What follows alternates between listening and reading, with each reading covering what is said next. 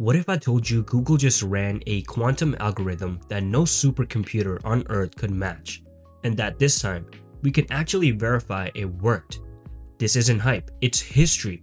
Google's new Willow quantum chip and algorithm called quantum echoes just achieved the world's first verifiable quantum advantage, performing a task 13,000 times faster than one of the most fastest supercomputers ever built.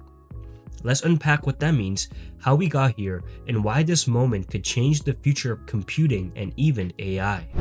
Back in 2019, Google's first quantum processor, Sycamore, showed that a quantum computer could solve a problem that would take classical machines thousands of years. It was groundbreaking, but the problem itself wasn't very useful. Since then, the biggest challenge has been error correction. Quantum bits or qubits are extremely fragile. Even tiny vibrations or temperature changes can flip them. Then came Willow, Google's 2024 breakthrough chip. It dramatically reduced error rates, solving an issue that's been haunting researchers for over 30 years. That set the stage for today's historic result, a verifiable quantum advantage. Before we go further, let's break this down simply and understand what exactly are we talking about.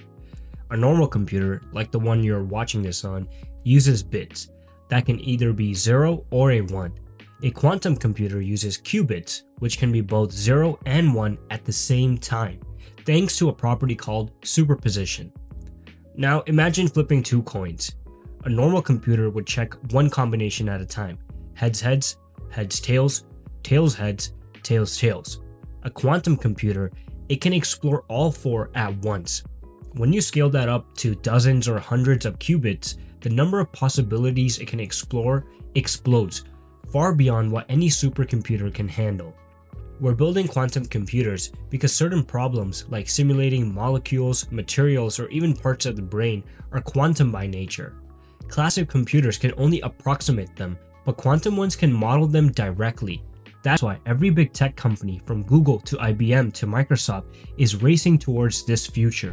Now that you know what makes quantum computers special, let's talk about quantum echoes, the algorithm behind this new milestone. Here's a simple version. Imagine you're looking for a shipwreck in the ocean. Traditional sonar might give you a blurry outline. Quantum echoes, it's like reading the ship's nameplate underwater. The process goes like this. Google sends a signal through the 1 of 5 qubits on the Willow chip, then slightly disturbs one of them.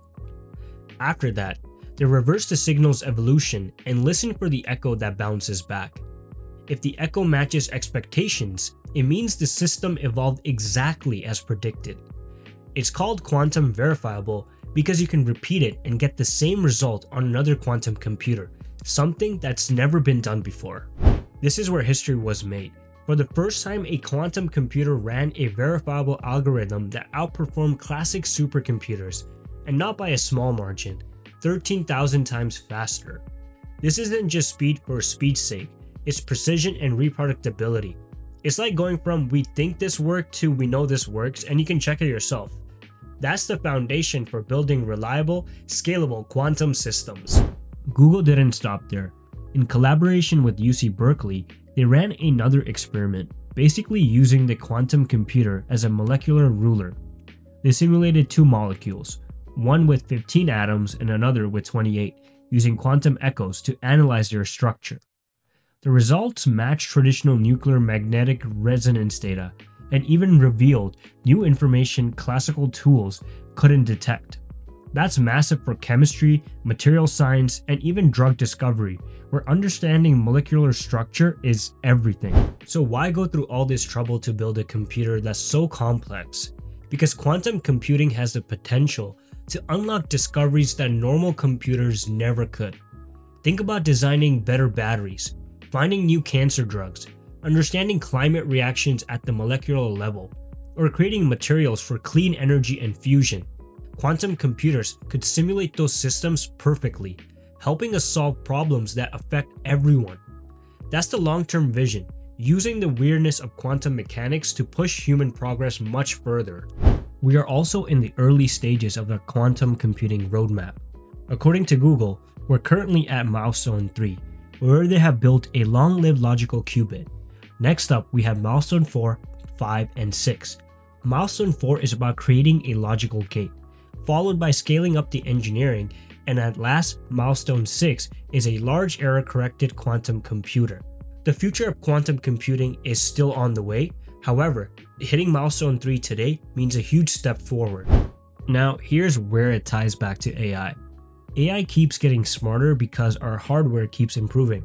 First we have CPUs, then GPUs, then TPUs.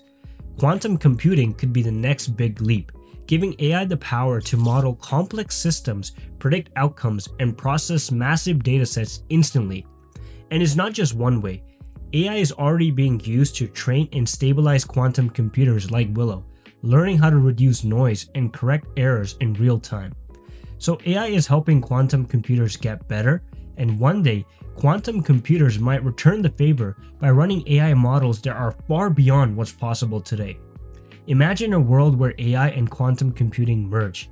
AI to design experiments and quantum to verify them. That's quantum native AI, and it's closer than we think. Now, as incredible as this sounds, we're still not at the stage where quantum computers are useful for everyday problems. This is what researchers call a scientific milestone, not yet a utility milestone. Here's what that means. Right now, Google's Willow chip can outperform supercomputers, but only on a very specific, highly controlled algorithms like quantum echoes. It's not solving real problems or running AI models or optimizing things like logistics or business problems yet. Think of it like the Wright brothers' first flight. It proved flight was possible, but it didn't carry passengers or cargo. Quantum computers today still have limited qubits, short coherence times, and rely on extremely precise lab conditions. They're also not error corrected at scale, which is what Google's next big milestone is all about. So while this breakthrough doesn't mean quantum computers will replace your laptop or train ChatGPT tomorrow, it does mean we're finally crossed from theory into something that works and can be verified. It's the first small step toward the moment when quantum becomes super practical. So in just 6 years, Google went from proving quantum computers can outperform classical ones to proving they could do it verifiably with results that actually matter. We're still early, but this is the kind of moment that future generations will look back on as the real start of practical quantum computing.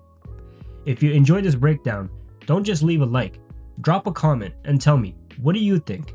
Will quantum computing and AI merge into one field, or are we still decades away? I read every comment, and your take might even shape the next episode. Make sure to subscribe, turn on notifications, and share this video with someone who geeks out over tech as much as you do. Because the quantum AI era is just the beginning, and we'll be here to break it all down, one discovery at a time. This is the universe of AI, and I'll see you in the next one.